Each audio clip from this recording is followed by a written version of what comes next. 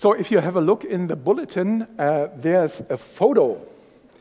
In the short bulletin, it's on page 5, and in the long bulletin, it's on page 9. And we have all seen photos like this for a million times. These guys are proudly posing with guns and RPGs, and these guys are, of course, Islamist militants. If you ask them, I'm sure they are under the impression that they are our enemies. So, when Jesus says to those who listen, love your enemies, those are the guys he's talking about.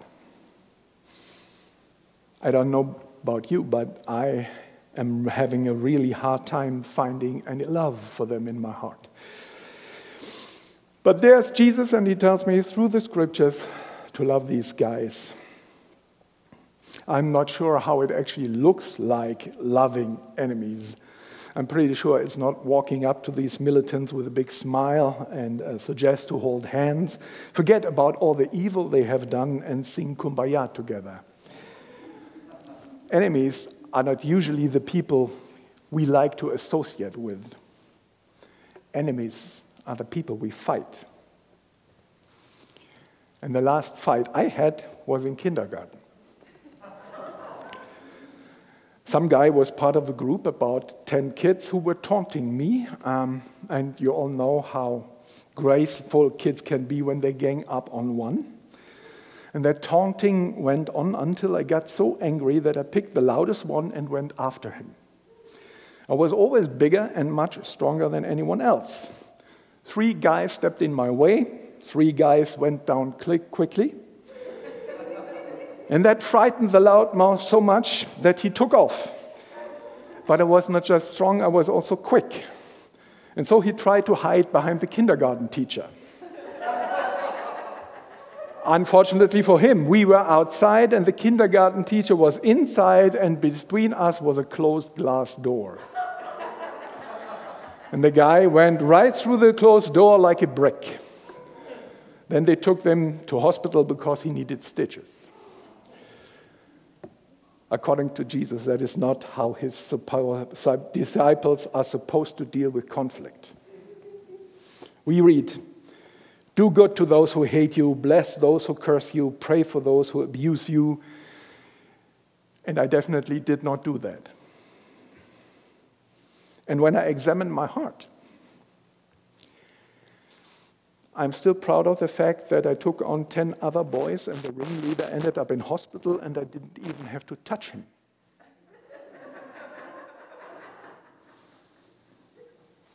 Remember what I told you in the children's sermon? I'm preaching as much to you as I'm preaching to myself. Pick up your cross and follow me, says Jesus. Much later, in my early 20s, I went to Israel to be a kibbutz volunteer for a couple of months. And the kibbutz members always show their volunteers the country. So every month they took us on a trip, floating down the Jordan in truck tires, going to the Lebanese border, waving at Austrian peacekeepers, desert in various forms. And one time they took us to En-Gedi at the Dead Sea. It's a place that's mentioned in the Bible. Everywhere in Israel, people are armed, and so were we. 12 guys with assault rifles. And one guy who liked me very much gave me his Galil assault rifle to carry. This was meant as a token of appreciation, even though it was illegal. So I'm walking through the desert, blue kibbutz uniform, kibbutz hat and assault rifle, and that's when I met the first Palestinians. A father, a mother, and their 4 daughters. I will never forget the look they gave me. They didn't say anything because there were a lot of us, and as a group we didn't look like a peaceful, easygoing bunch. We were clearly on one side of the conflict, and I will never forget that look. I was their enemy, and they did not love me. Until I went to Israel, I thought I was a pacifist. But I could not prevent that conflict sucked me in and put me firmly on one side. And when you are in a conflict, it is difficult to question the side you're on. Your side, this is where you have meaningful relationships. The other side is rather abstract. Normally, you don't know the people on the other side. You know some facts and some rumors about them. And sometimes you try to figure out what drives them, but most of the time you didn't even bother to find out their motivations. They are the enemy. That's all you need to know. And if you look at that picture in the bulletin, you see a bunch of guys who look like the role they play.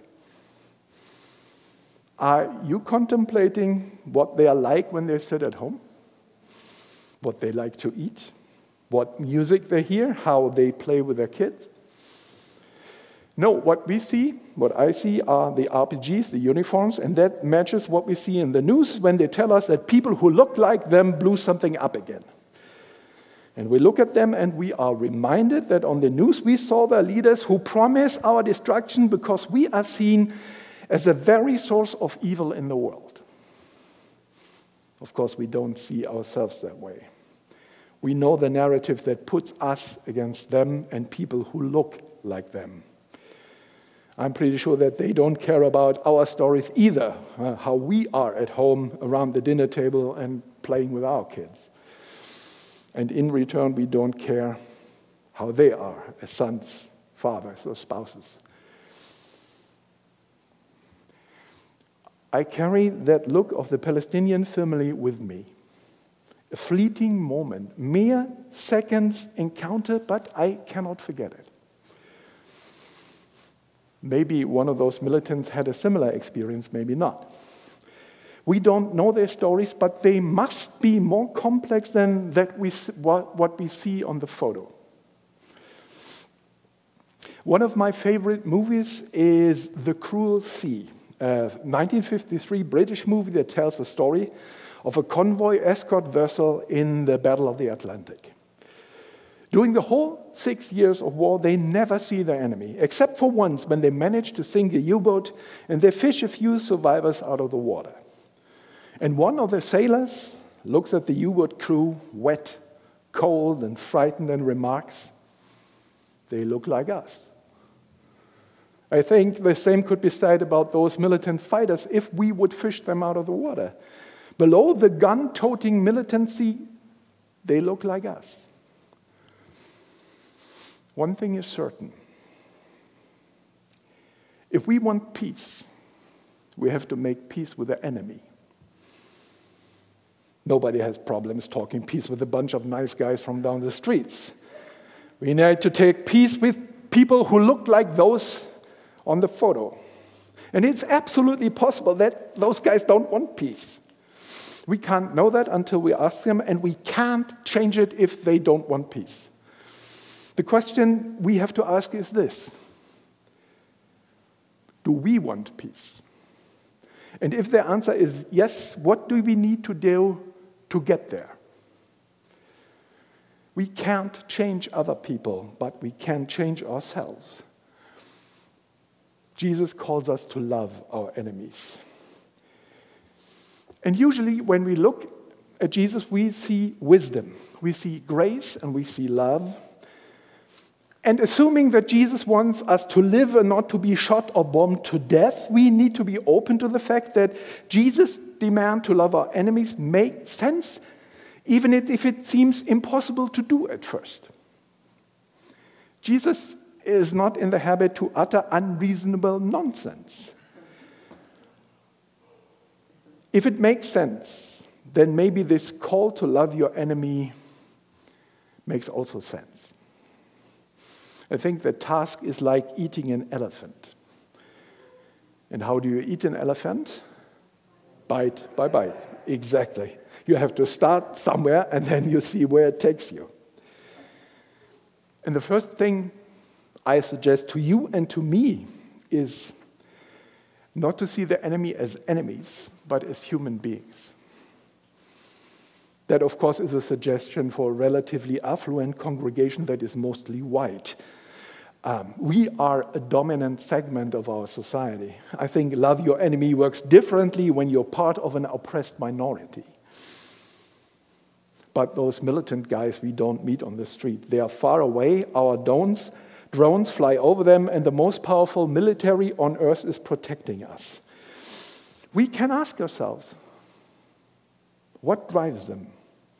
What makes these young guys on the photo pick up arms? Are we just righteous innocents who fell victim to unexplainable hostility, or do we play a role in the circumstances that radicalized them? I don't love these guys, and maybe I never will. But I want to know what brought them to the point that they pose for a photo like this.